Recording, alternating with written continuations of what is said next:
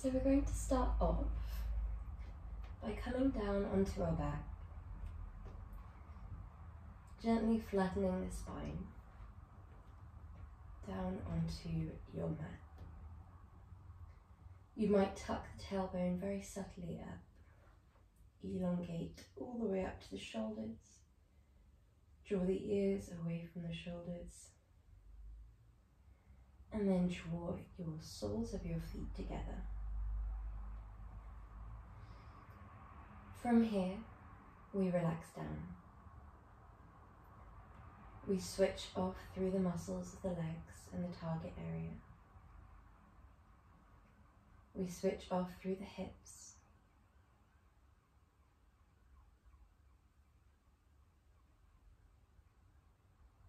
Through the thighs.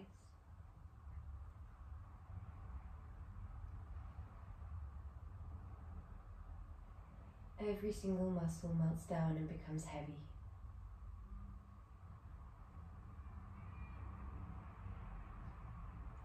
It's normal for your mind to wander here. It's normal for the body to initially resist the pose, for the mind to initially resist the silence. The energy that we often bring to the mat is likely to be a little bit more yang, just seeing as a lot of our day-to-day life often requires a yang energy from us. This would include being proactive and doing, moving around, deciding and responding, creating. And the yin energy includes more being, non-doing, allowing, accepting, stillness, slowness, coolness.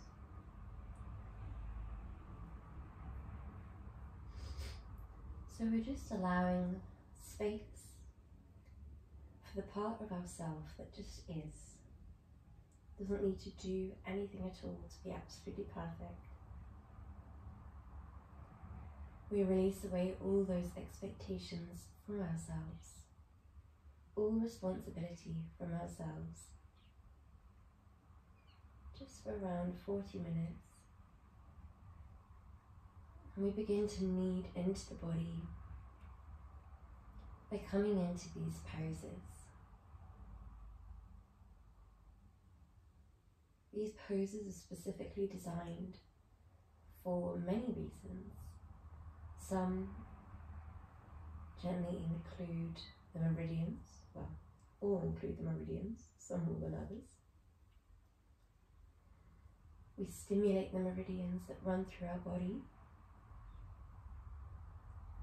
We compress the meridians that run through our body. The poses also relax down the muscles of the body so that we can go deeper into the yin tissues, so that we can improve the density of the bones, the lubrication of the joints, the elasticity of the fascia, the tendons and the ligaments. And we only really get there when we release and relax the muscle. You might find that when you relax down the muscle at the start, it felt quite intense. And then often throughout the course of the pose, it begins to dissipate and become gentler and gentler. Even if you notice that your physical body is moving deeper than when you first started. It's thought that this is because it's the resistance to the pose, the resistance of gravity, essentially the engagement of the muscles, fighting the pose, fighting that depth when we tap into the range of motion, is what makes the pose uncomfortable. When you're feeling ready, as slowly as you can, we slowly slide the legs back together And we guide both legs long. We guide the hands onto the opposing elbow. And draw the arms behind you. The shoulders are down and away from your ears. The muscles once again relax down.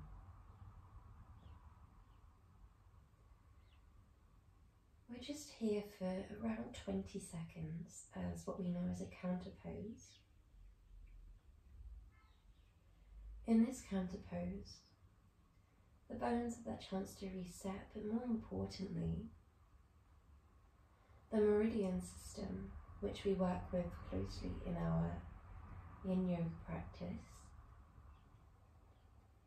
has that opportunity to flow freely. Areas where we may have been compressing or stimulating are thought to have a surge of energy through an area. Here, the area would be the hips, most notably the inner hips, a little bit through the groin and inner thigh. And with that surge, it's thought to remove old stagnant energy, moving all the way through the channel.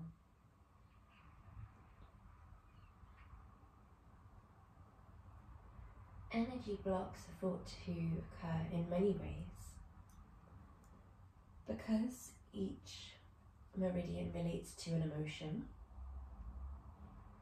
sometimes energy blocks are thought to arise due to an emotional imbalance. Other times, blocks are thought to arise due to physical tension within the body, creating a barrier for that natural, healthy flow of energy.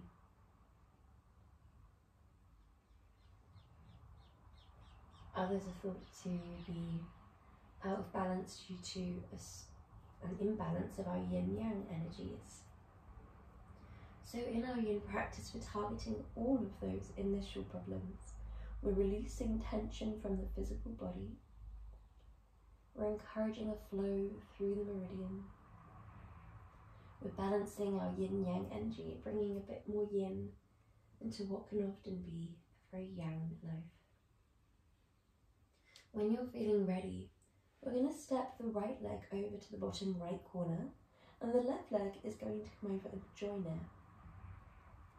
We then shine our crown up towards the top right corner, so that we're coming into this lovely deep banana asana, which is the funny name. Essentially, we should resemble a banana here. We'd like the top left shoulder all the way down to the bottom left toe to be a nice long lateral bend. And the reason we aim for long over deep, i.e. we don't want to be a deep capital C, we'd rather be more of a boomerang, is because we want to create this very natural openness, i.e. when you relax now, you might find that your body comes a little bit more central. That is absolutely fine. When you relax the arms, you might notice that they splay away from one another. When you relax the legs, the left might come back to center. That's absolutely fine. In yin, wherever you land is your perfect version of the pose. Whilst bearing this in mind, we do also want to feel around a 7 out of 10 intensity. This means it's never so intense that all you can think about is when the pose will be over because it's uncomfortable. We also never want to experience any sensations of pain, which might be a little bit more sharp.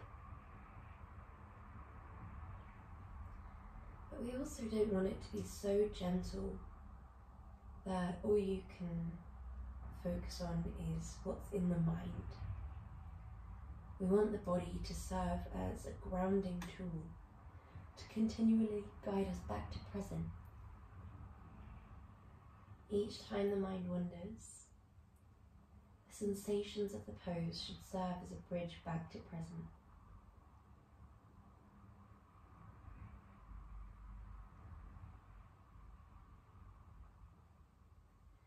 That perfect in-between means that we're tapping into both compassion and discipline. It means that we're treating our body with respect, whilst pushing it that tiny bit further within that comfortable and safe range. Comfortable in Yin often means something a little bit different to what it does off the mat. For example, the sensations that you feel might be an intense sensation of stretch, but because it's so silent and so still, we have that space just to really tap in and observe the differences between sensations of stretch and sensations of discomfort. We have that space to improve our awareness of our body, making decisions on what is right for us and what's not. When you're feeling ready, we're going to set both legs back into center, but this time we're only in center for around 10 seconds.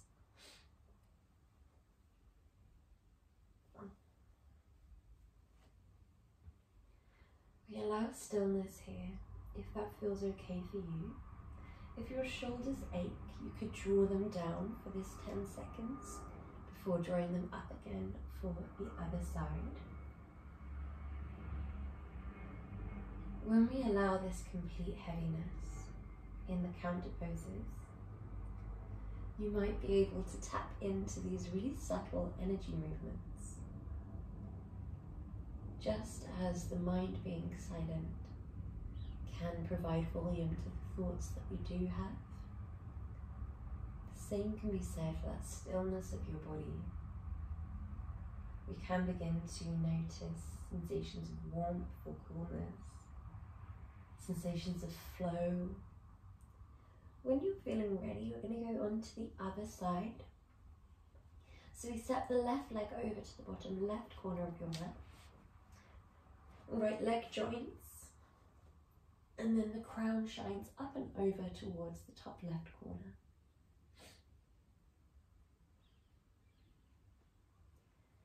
Allow a relaxation down here.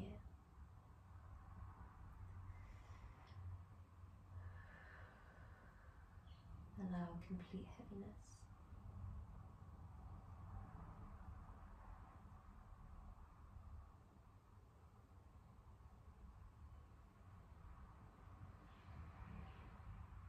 Allow all of the muscles in your body to relax.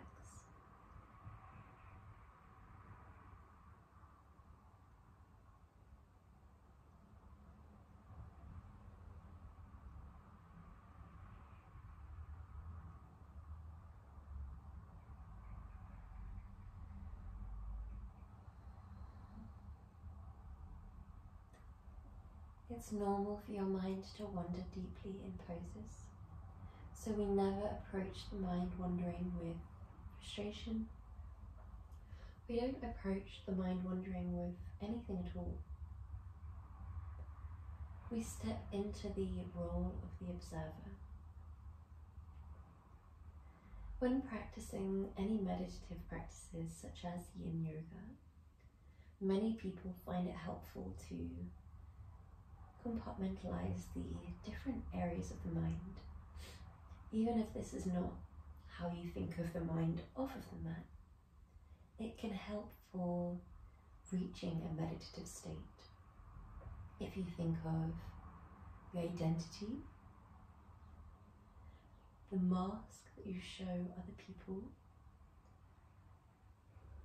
the way we perceive ourselves, that self-perception,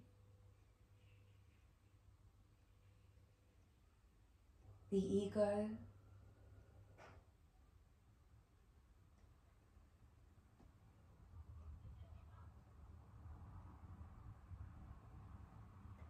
And then we observe a self. If we gently step into this observer state each time we notice ourselves deep in conversation, each time we notice ourselves experiencing a thought,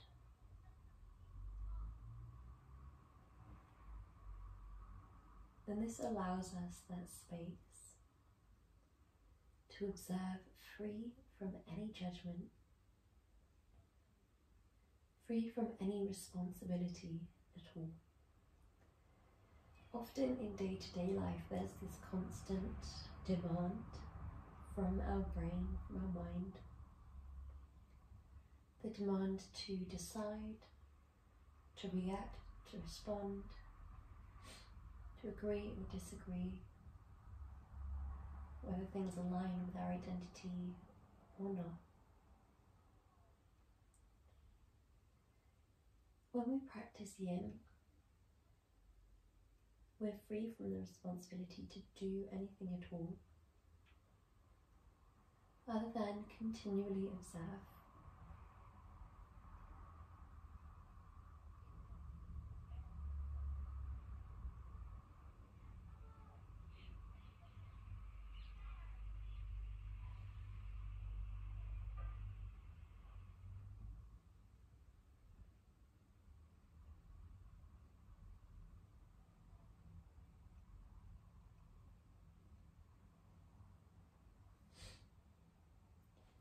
When you're feeling ready, step both legs back through center, both arms come back through center, and we're here for 10 seconds.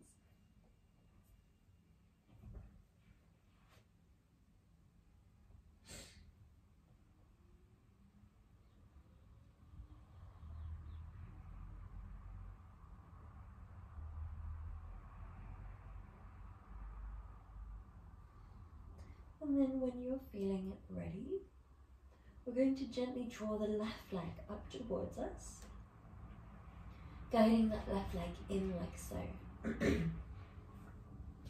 Now, we could gently hold the outer left leg like this. We could take the middle finger and index finger around the left biggest toe, or if that all feels a bit much, we could interlace behind the back of the left thigh or grab the foot with a belt instead. So do what feels right for you. There is no right or wrong here.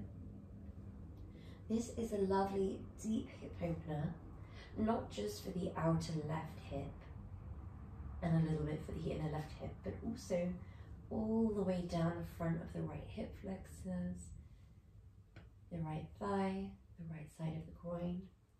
So it can start to feel really intense. Just pay attention to what feels right for you here.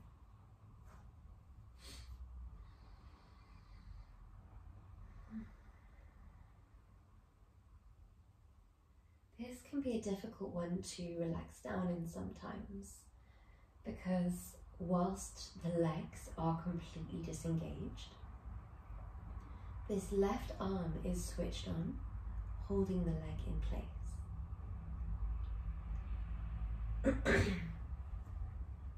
A lot of the poses require this yang energy, often from the arms.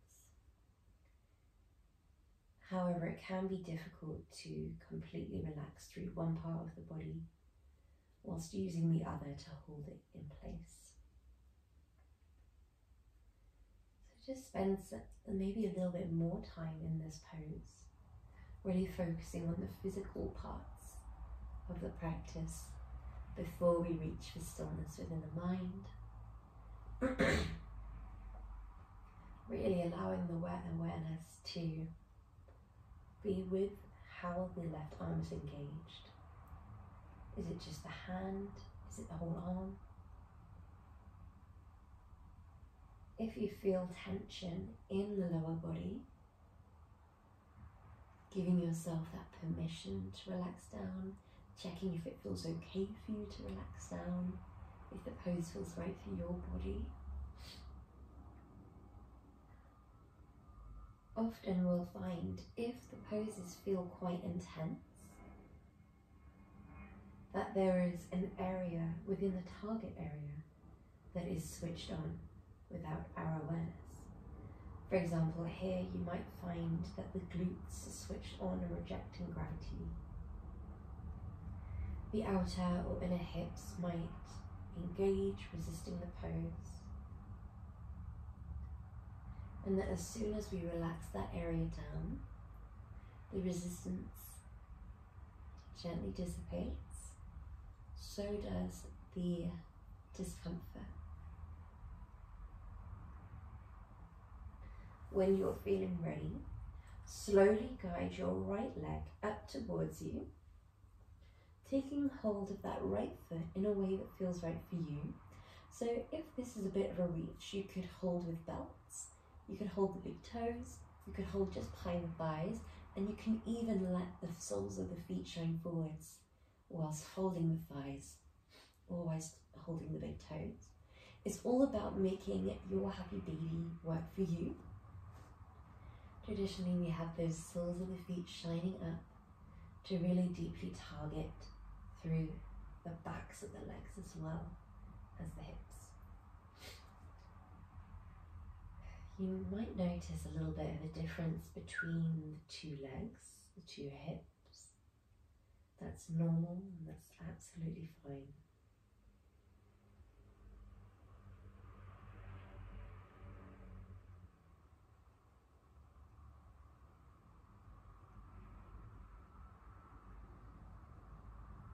Pay attention to any sensations that arise, and we pay attention to them similarly to how we pay attention to a drifting thought. We don't attach any secondary meaning. We just observe.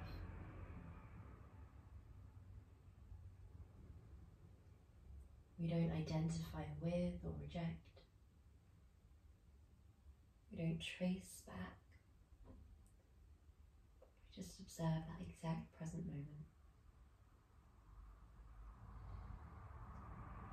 Once you've observed a thought, we allow it to exist in stillness.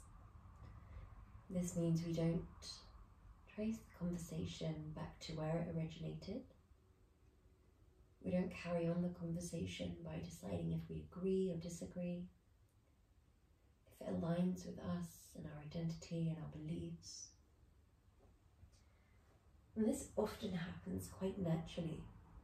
The mind always wants to be moving, to be wandering, as this is what we've trained it to do, and this is what helps us a lot in everyday life. But it needs a chance to rest, to improve cognitive function, to improve emotional regulation and memory and attention, and to improve the way we feel overall. When you're feeling ready, we're going to drop the left sole of the foot and be really slow and intentional with how you do this.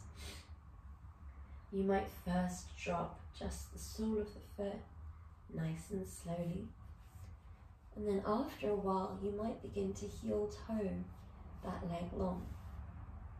You might find that it feels a lot more sensitive than the other side.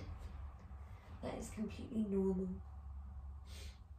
When we're doing unilateral movements, so we do one side then the other, we treat each side of the body as completely separate from one another in Yin. We just respond to what is in front of us in the present. If you find that the leg is falling quite wide to the side or quite far to the back of the room, that is absolutely fine. In Yin, there is no perfect aesthetic of the pose. There is no perfect way to practice other than exactly as you are in the present. And the same can be said for the mind. Whilst there is a pattern that we'd like to follow, meaning observing when the mind has wandered, seeing the thought as something that you are simply experiencing, rather than something that you need to engage with, something that reflects anything on who you are. It's simply something that you, the observer, is experiencing in your present moment. Once we've viewed the thought like this, we don't push it away, aiming for silence, but we don't pull it in to fill the mind with conversation. We just allow the thought to exist in our mind, in our consciousness, in our present moment and awareness for as long as necessary, until it feels less weighty, until it feels like it is pulling us in or pushing us away, or like we need to pull it in or push it away. We just observe.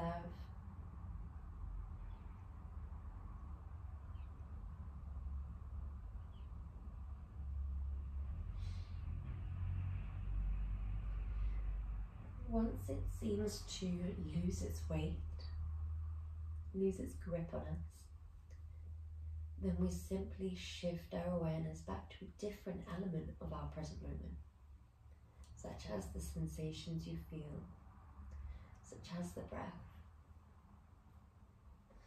When you're feeling ready, we slowly drop the right leg, sole of the foot comes down, and then we send that leg long in time.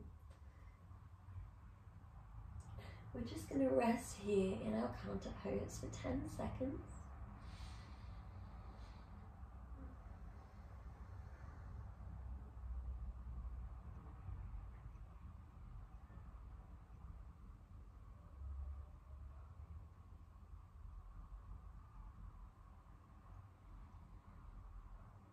Well done.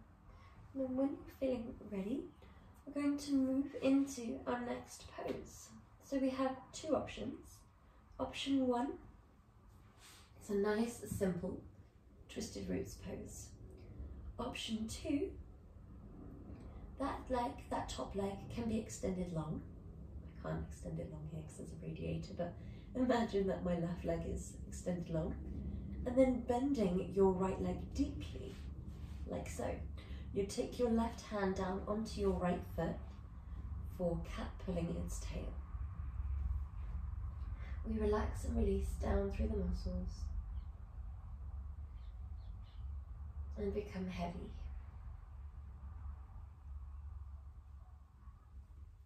Switching off through the muscles.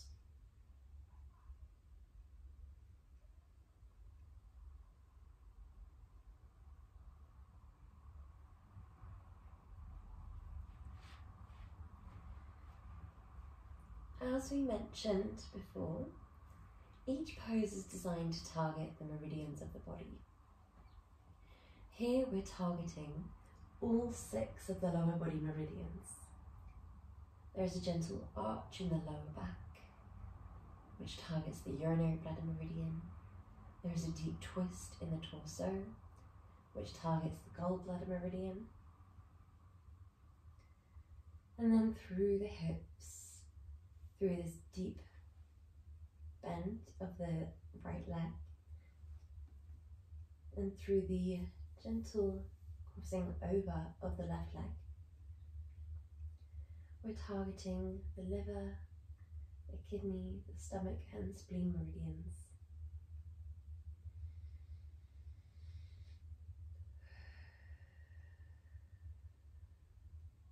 We allow that complete heaviness.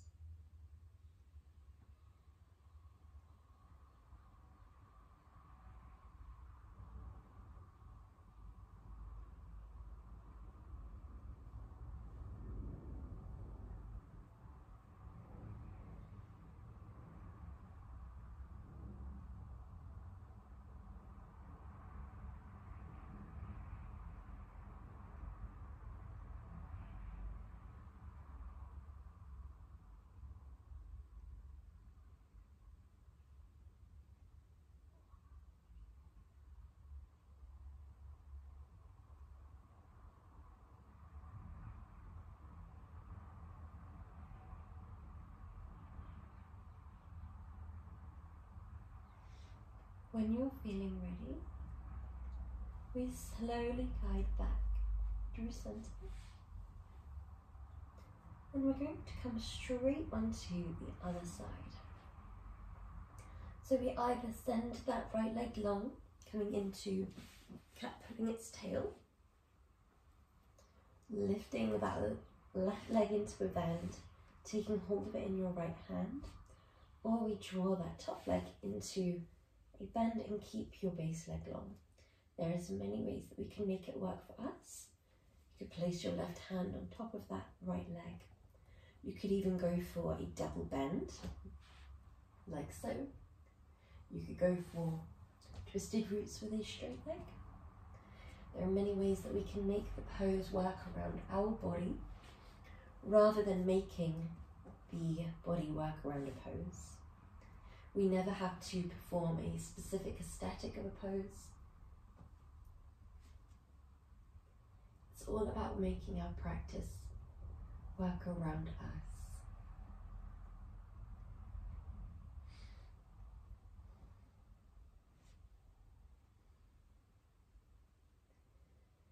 When we commit to stillness in a pose, we only do this after we've found our edge, which is the point in which gravity lowers us down to, and it's free from pain, and it feels intuitively right for you.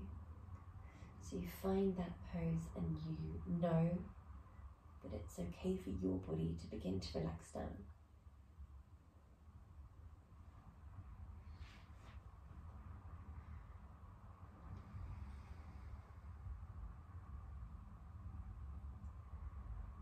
We always want that 7 out of 10. And even though, as we release and reduce intensity or resistance from our body, that the intensity may decrease, we want that initial pose to be 7 out of 10. So for example, for myself, with this leg facing down a little bit, it's a nice 7 out of 10. If I lift it for that perfect line across, it's a 10 out of 10. That would mean lack of focus, only thinking about when it's going to end, the mind wandering to the near future rather than staying present. If it was too gentle, the mind might wander back, forwards, anywhere but the present.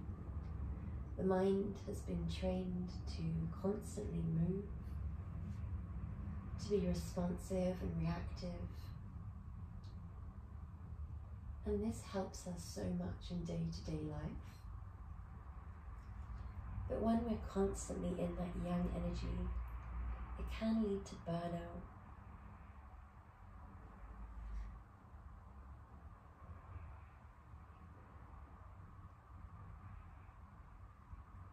It can mean that we begin to feel out of touch with the body, with the mind, with our emotions.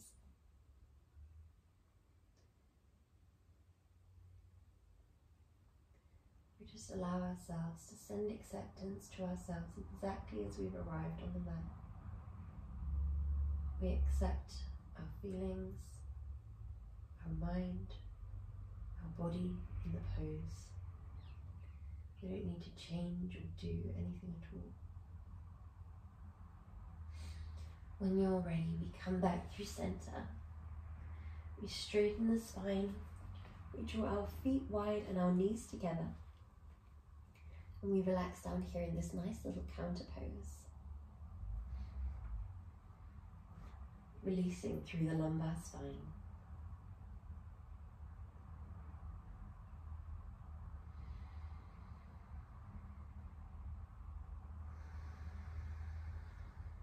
Breathing nice and deeply.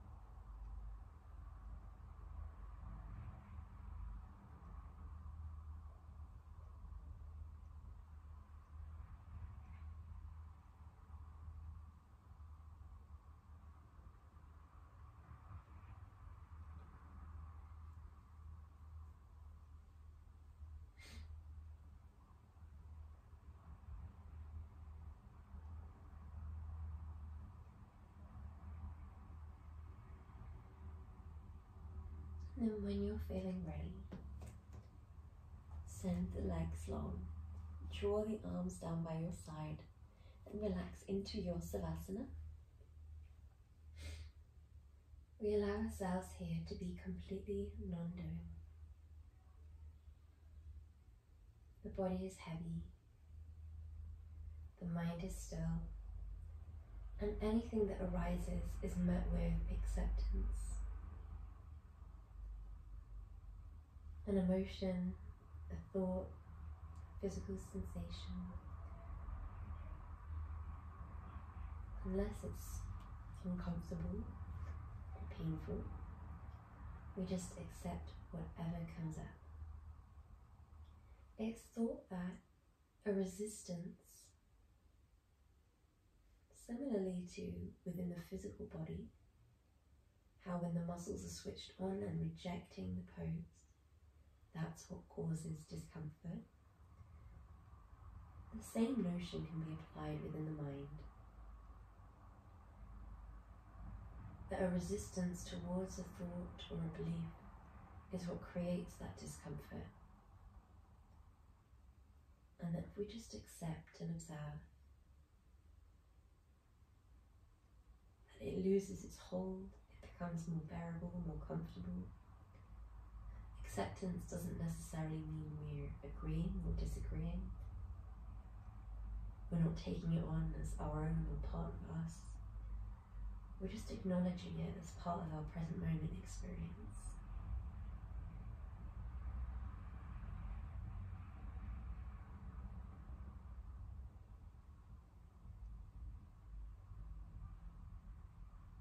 We have brought the body into a state of stillness, the breath into a nice slow steady pace, knowing that the body and the mind are completely interconnected, knowing that when the body is yin, the mind follows suit eventually. We place no pressure on ourselves and how that might be, how that might feel or look. We don't ever need to feel perfectly happy and calm and zen and yin.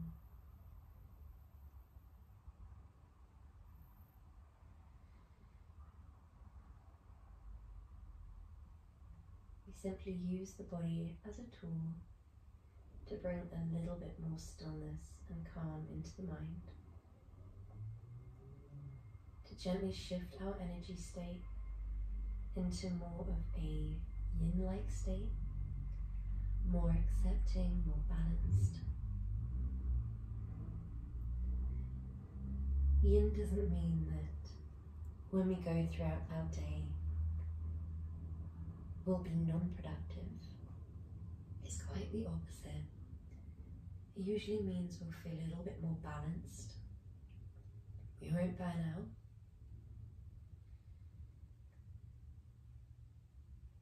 It usually means we're less quick to react. We might respond from the space of the observer self a little bit more. The observer self is full of compassion, love, acceptance, allowing. And these all come from a state of your natural being. You don't have to do anything at all to tap into those. We just have to peel away the other parts of ourselves.